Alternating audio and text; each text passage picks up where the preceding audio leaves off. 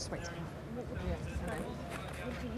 Do you know we got the fruit stall outside the station, we were putting it out, then as I turned around the police were running past with their guns, and I went back and said to Jill, the other lady, oh my God, it's, you know, the police with the guns, and because she panicked a bit, and then we were sort of more or less told to move from there, and that's what we did.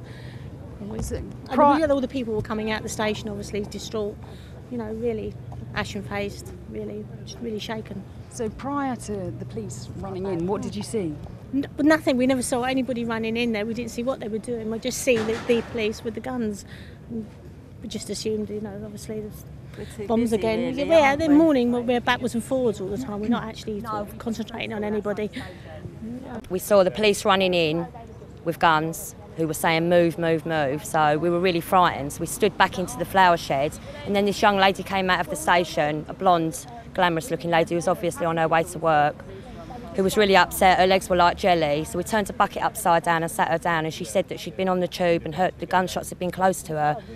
And then we were just told to move straight away after that. So we just said to her, are you okay? And she said she was going home.